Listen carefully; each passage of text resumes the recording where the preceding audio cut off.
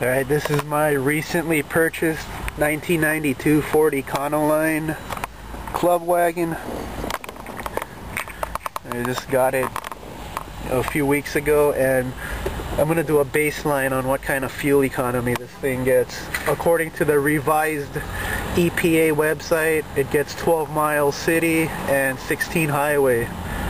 And it's a 5.0 liter V8 engine, so I'm filling it up right now at the gas station. Let's reset the trip meter, and it has 137,000 miles. It's not bad for a 92. So let's go ahead and reset this. It's zeroed out. It's not the prettiest thing in the world, but the interior is actually really nice. The door doesn't lock.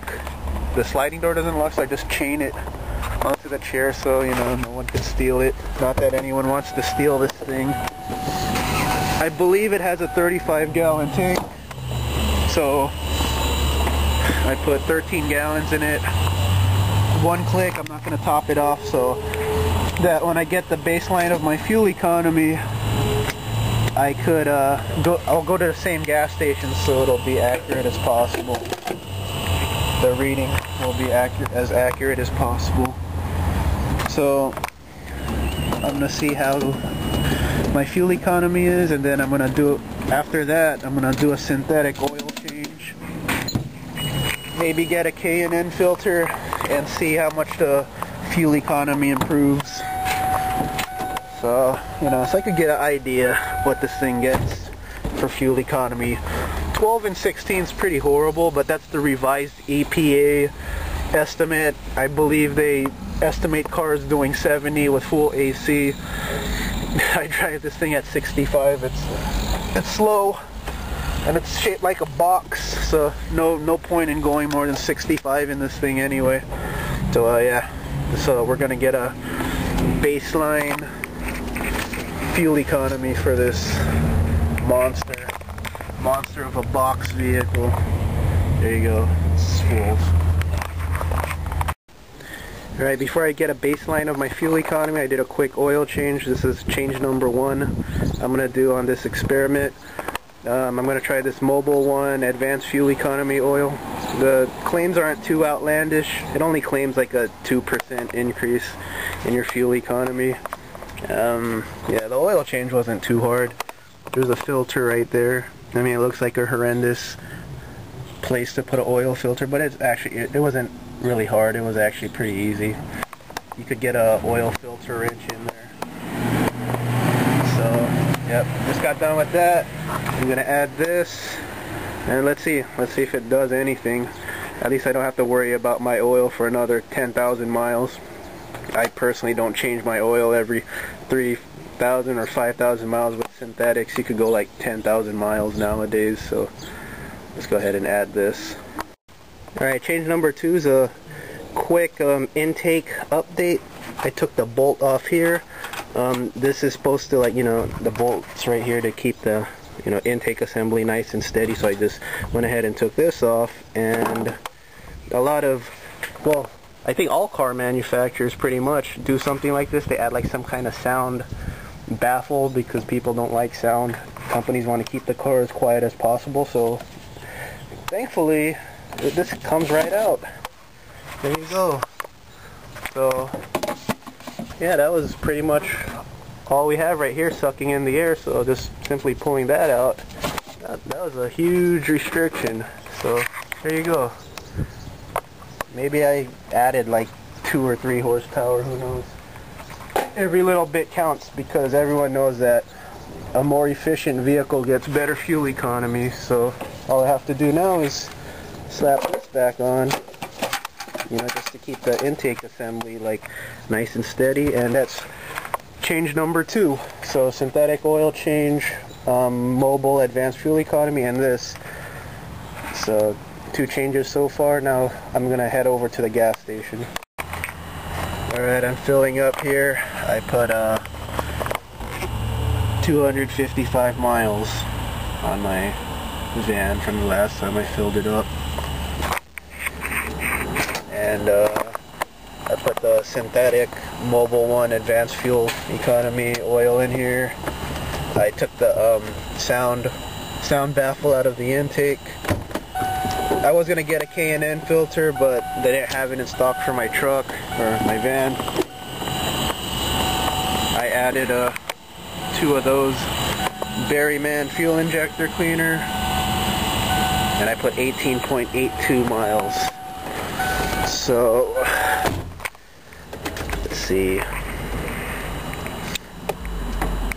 255 divided by 18.82.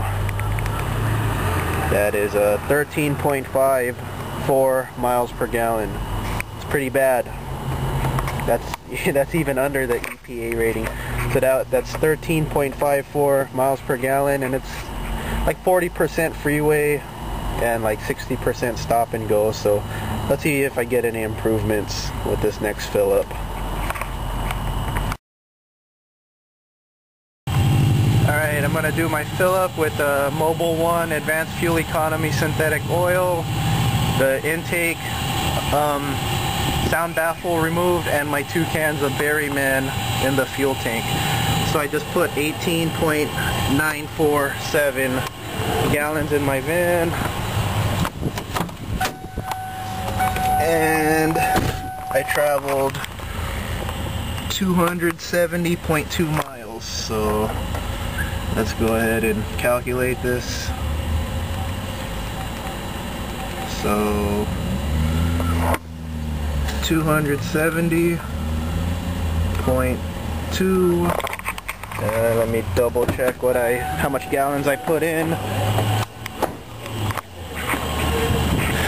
Divided by 18,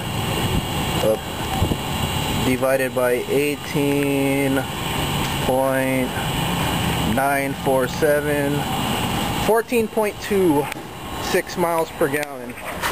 So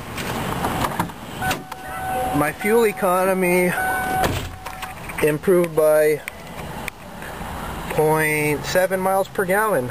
That's not bad. I could have been more scientific with this test, but I wasn't. I put the oil, and I took out the sound baffle from the intake, and I put in the Berryman fuel injector cleaner, so all that contributed to my fuel economy gain.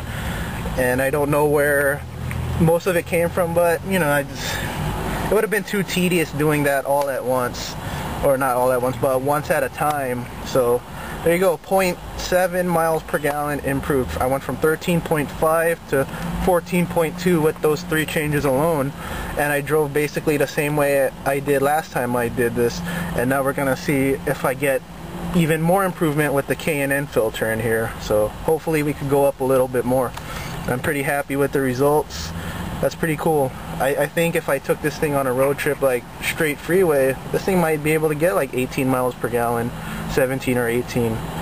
So one more time, we're gonna go one more fill up with all these little improvements, plus the K&N filter I just put in. Alright, here we are at the gas station. When I first got this thing, I got 13.5 miles per gallon. Then I added Mobil 1 synthetic advanced fuel economy oil, 2 cans of Berryman fuel injector cleaner, and I took the sound baffle out of the intake, which was a huge restriction, and I got 14.2 miles per gallon. So now here we are for the 3rd time, and I added a K&N filter, and that's it. So let's see if the K&N filter added any extra fuel economy to this thing. So I traveled 444.7 miles per gallon. Let's see how much gas I put in.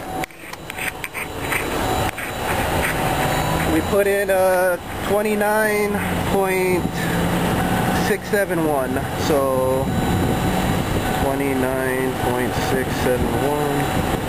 14.98 miles per gallon. So we went from 13.5 to 14.2, and now we're up to 14.98 miles per gallon. That's not bad at all. So it looks like what was holding this thing back in fuel economy was the intake. So there you have it. So there's some easy stuff you guys could do to improve your fuel economy.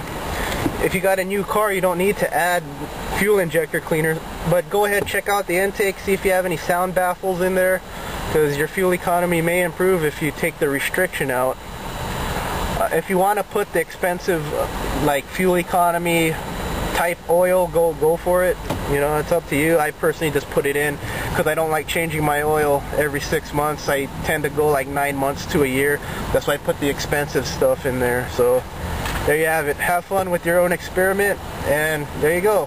From 13.5 to 14.98. Not bad.